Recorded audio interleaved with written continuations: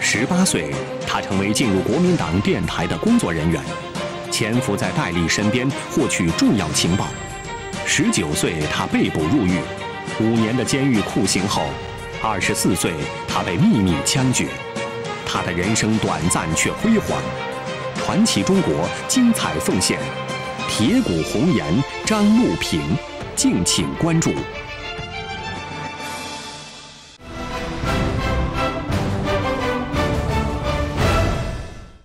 各位好，这里是传奇中国，大为陪您从现在开始看中国。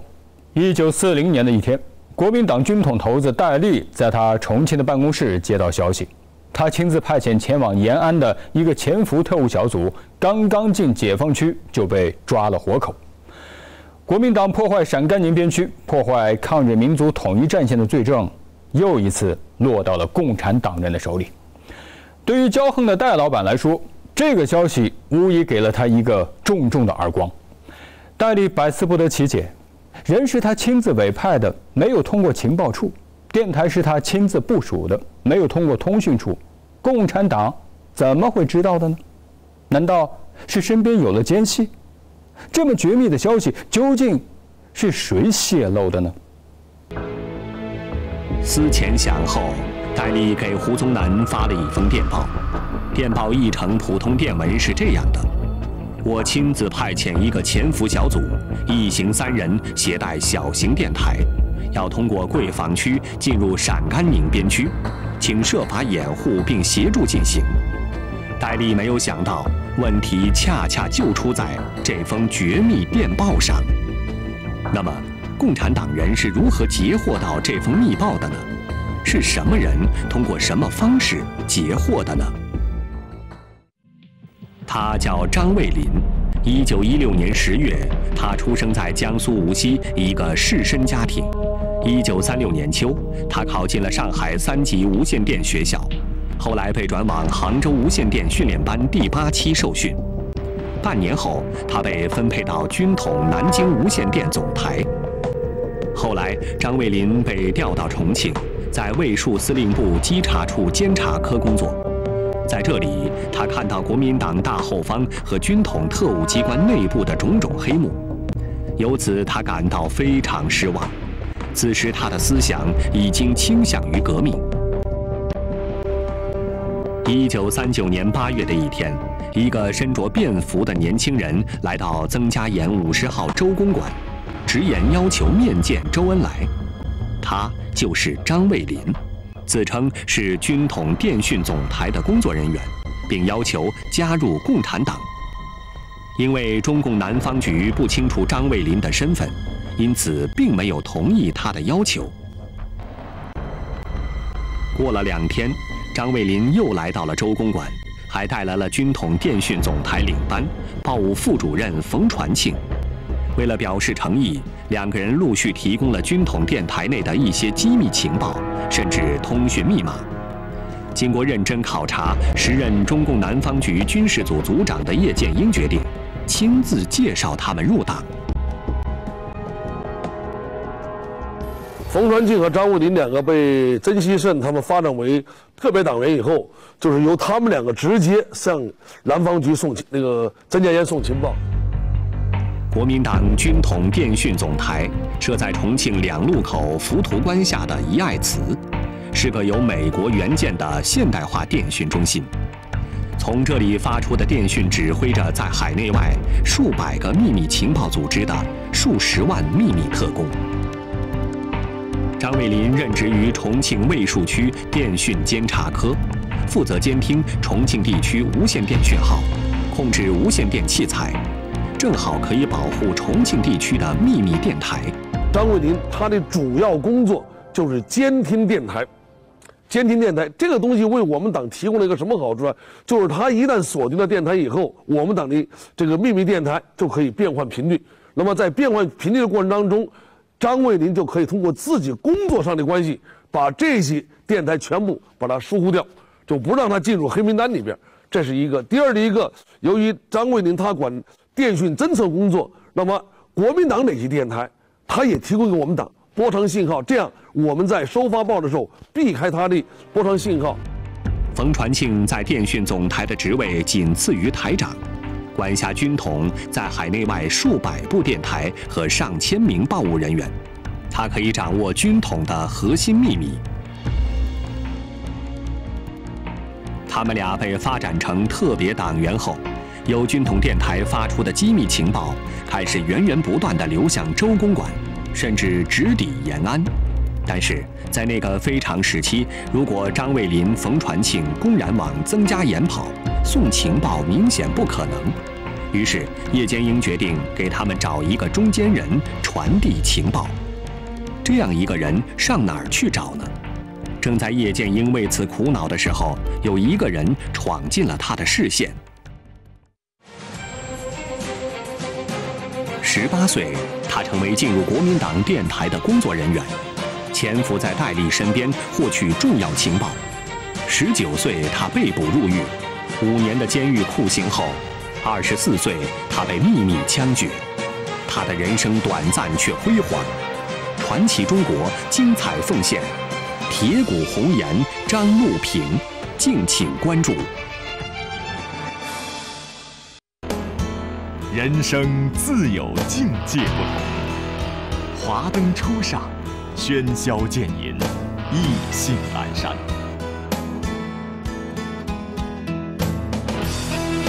纪录片栏目《传奇中国》，璀璨呈现。传奇从现在开始，看中国。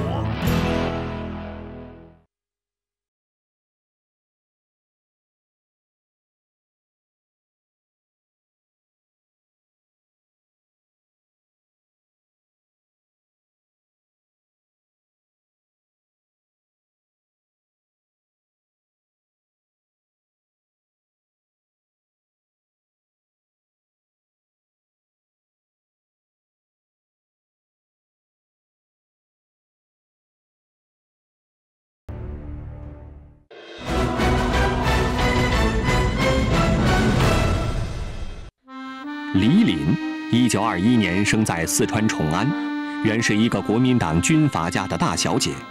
1937年秋，她不顾家人的阻拦，从国统区到达延安，先后在陕北公学和抗日军政大学学习。1939年9月中旬，她和比她大2岁的李清在延安结婚。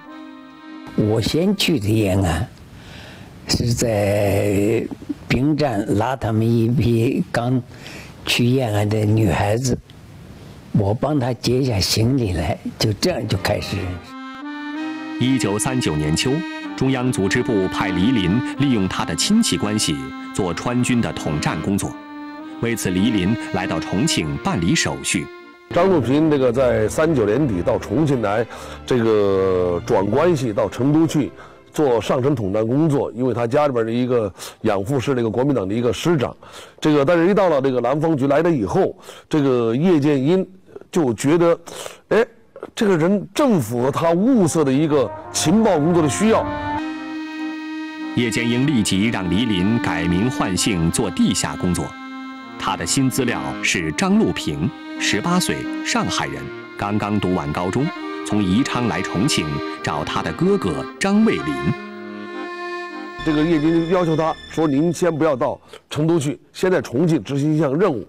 第一个任务就是你上街，把大街小巷都熟悉，然后重庆市的所有的服装你都买，化妆品你都买，把自己打扮的珠光宝气，打扮的像一个阔家的一个小姐。”这张路平很不理解，说：“你现在这么办？”说第二天南方局的同志陪他上街逛街，到处看，然后他都买了很多东西，然后第二天又去买了很多东西。那么我们现在所保存的这门化妆盒，这个戒指，就是当时他做地下情报工作来掩护自己身份所需要的。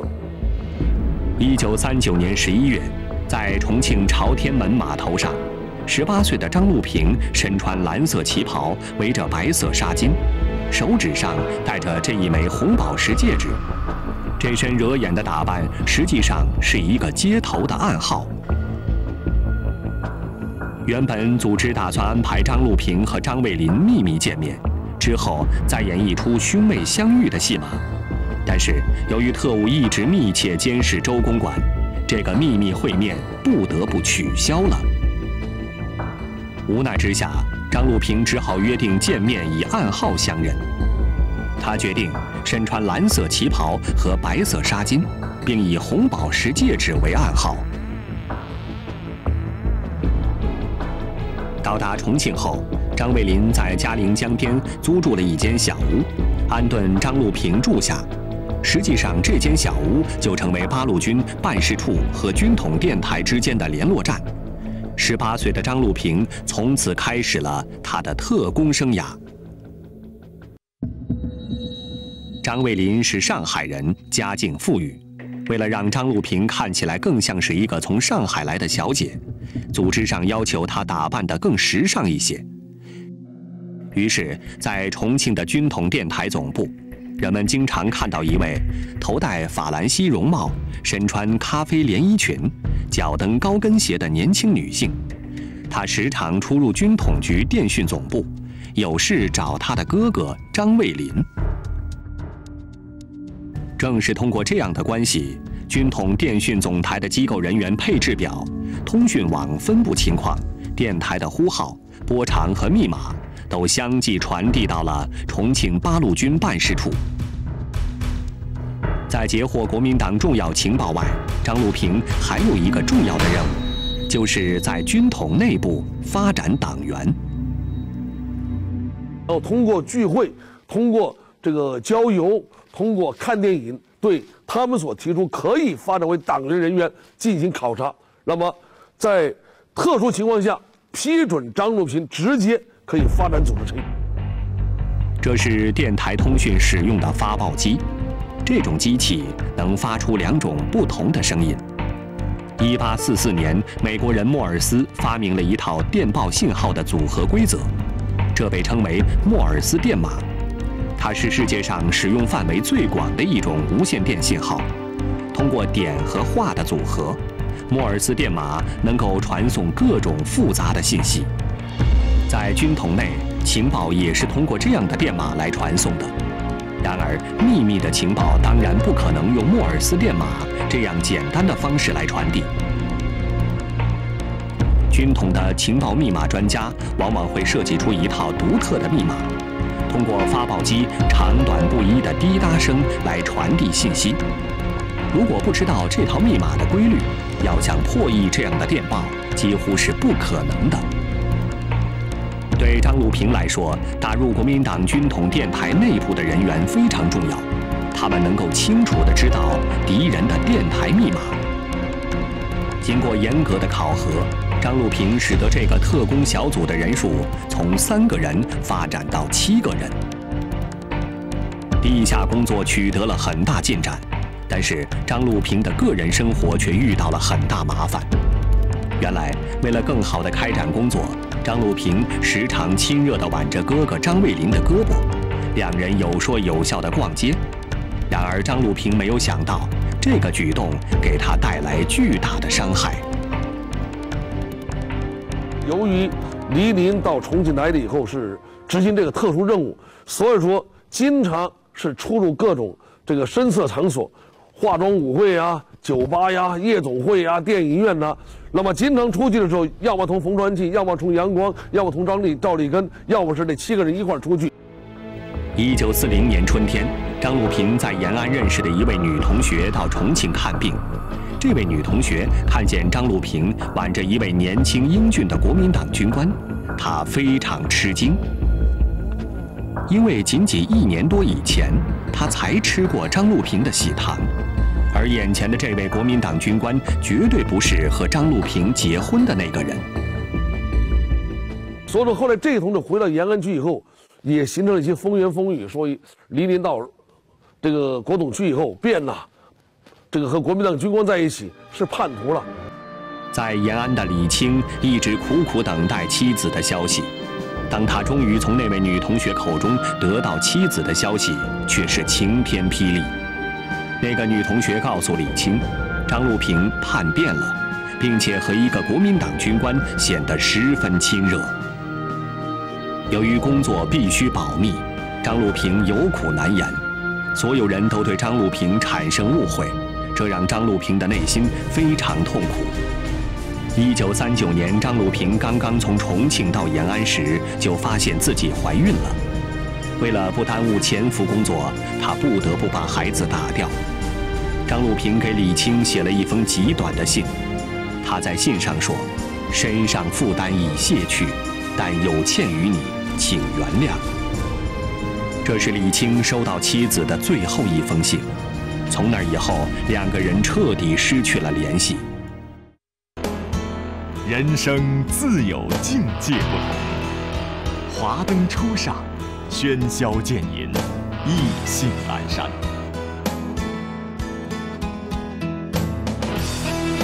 纪录片栏目《传奇中国》璀璨呈现，传奇从现在开始，看中国。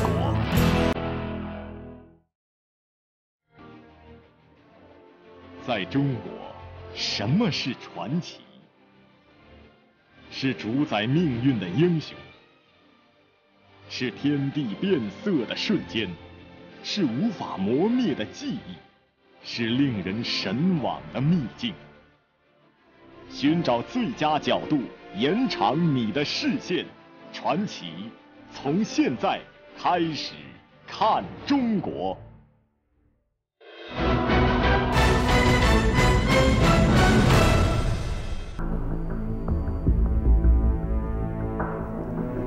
1939年12月中旬的一天傍晚，张卫林下班回家，匆忙地把门窗关上。经过简短的交谈，张路平取出一瓶药水，在一张半透明的纸条上记下了几个时间和地点。药水干后，纸上了无痕迹。他把纸条叠成长条，封藏在2张纸币之中。第二天清晨，天刚亮，张路平叫住了门外的报童，买下了一份《中央日报》。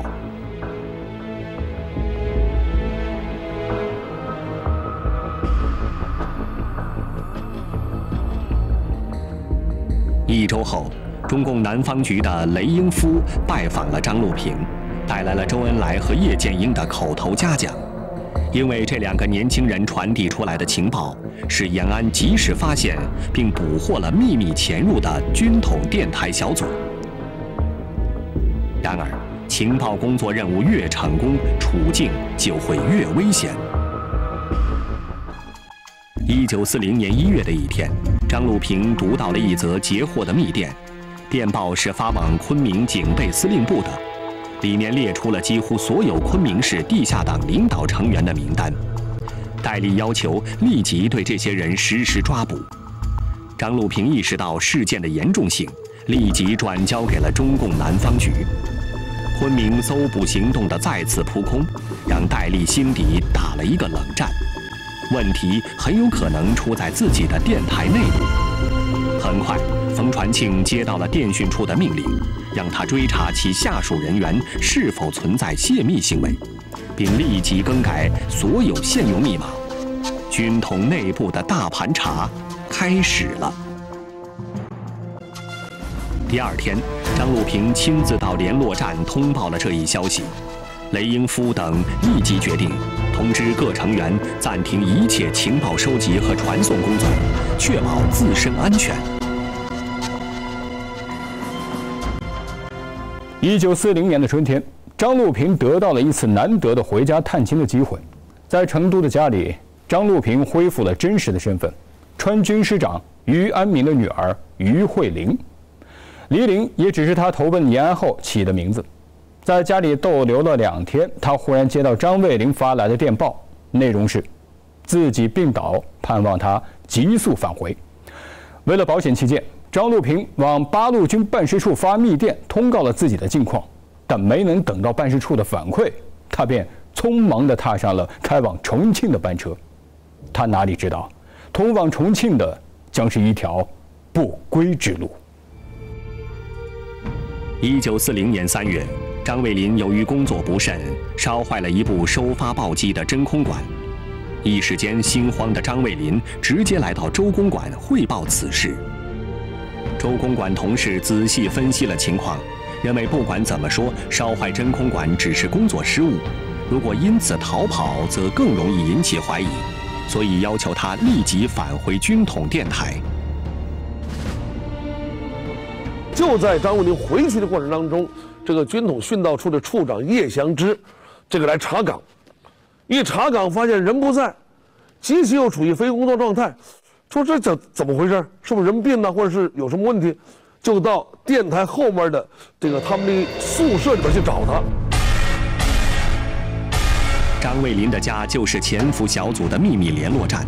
军统的人在张卫林的住所搜出了他介绍冯传庆等6人入党的文件和共产党的宣传品。戴笠听到这一消息后大惊大怒，立刻亲自审讯，同时把可疑人员全部抓了起来。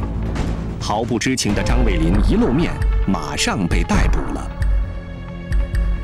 除此之外，赵立庚、杨光、陈国柱、王锡珍4人也先后被捕。酷刑逼供下，张路平被供了出来。在一个审讯的时候，这个有一个叫安文元的人是刚刚发展为组织党员不到2个月，这个人在这个威逼之下，对不对？一想要受刑，一想这个很恼火，都承认了，说我们几个人是一个支部，是一个地下党组织，然后领导我们人是张路平。此时张路平正在成都探亲，敌人盗用张卫林之名给他发了电报，鬼称哥病重，妹速回。他接到电报后，用暗语向南方局报告了这一情况，然后动身。南方局收到他的电报后，已经无法阻止他返回重庆了。当中共南方局的同志赶到车站，试图营救被假电报召回的张路平时，发现周围已经布满了特务。张路平一下车就遭到了逮捕。至此，潜伏在军统心脏的红色电台小组彻底覆灭。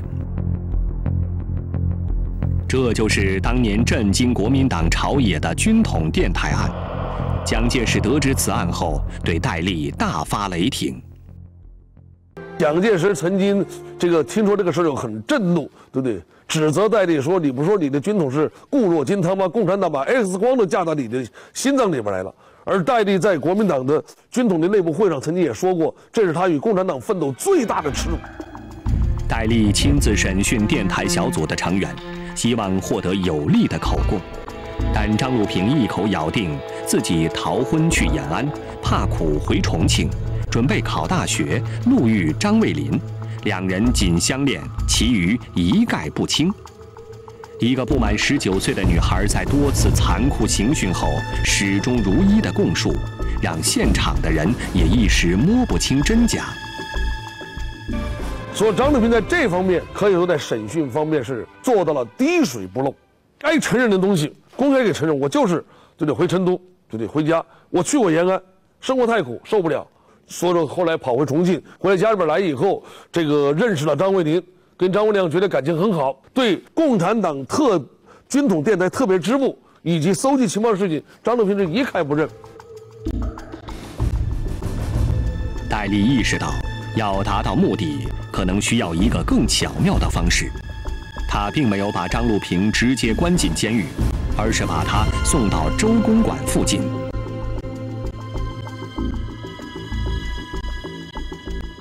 一逮捕他以后，就没有直接送监狱，首先把他送到曾家岩附近，让他来回的走。当张路平不知道是怎么回事，后来发现这是通过他来放长线钓大鱼，所以张路平干脆就闭上眼睛，根本就不看左右的任何人，也根本也不往曾家岩旁边看一眼。张路平的表现又一次让戴笠失望。1941年3月，张路平和他的6名战友被敌人从白公馆转押至西丰集中营监禁。西丰集中营又名杨朗新监，它坐落在西丰县城南6公里杨朗坝猫洞。这里原来是一个只有10多户人家的小村寨，3重2米高的围墙，矗立的碉堡，密集的铁丝网，几百名武装的国民党军警宪特人员，紧紧围住忠孝仁爱信义和平8大牢房，其中一斋为女监。从1938年秋到1946年7月，整整8年，这里先后关押了1200多名犯人，被杀害和折磨死的达600多人。由于西营的规模和地位远在其他监狱之上，因而在抗战时期，军统称它为大学，称渣滓洞等其他牢狱为中学或小学。它是抗战时期军统的天字第1号监牢，是蒋介石残杀革命党人和进步人士的血腥土场。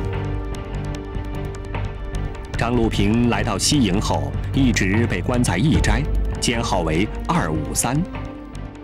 集中营关押对这几个人来说的话，才是真正的考验开始，因为他们在西丰监狱进去的时候，他们的身份是国民党的军统特务、违纪分子、特嫌，而西丰监狱内所有的共产党人对这几个军统电台的国民党的军统的特嫌，自然是不会感情上、生活上跟他们接近的。所以说，在狱中备受各种冷言风语，对，包括狱中同志们对他们的一种这个白眼，他们都忍受。6月下旬，戴笠由重庆发来密电，将张路平等7人就地处决，报局备案。1945年7月14日上午，张路平等人被通知取回行李，说要放了他们，由专车送他们回重庆。张路平回到牢房，平静地换上了连衣裙，戴上了手镯和戒指。张路平、张卫林、冯传庆等电台小组7人被带上了服装仓库所在的快活岭。狱警让他们将服装搬运到车上，一起送往重庆。就带着他们几个往一个叫快活岭的地方走，上头这个小坡地往里面走。结果往上面走了以后，张路平想，这上面前面有什么地方可休息的，对不对？那么后面所跟的人都是一个特务，所以当时这7个人也知道，恐怕生命最后时刻到了，所以最后7个人就自觉地走到一起，一排往上面走。那么在走了不到几分钟的时候，后面的特务就开枪射击。在快活岭，张路平和其他6位共产党员被执行枪决。张路平身中7弹，年仅24岁。由于张路平等7人从事的是绝密的情报工作，被捕入狱之后也没有暴露真实的身份，因此在解放后他领导的军统电台特支的事情一直不为人们所知。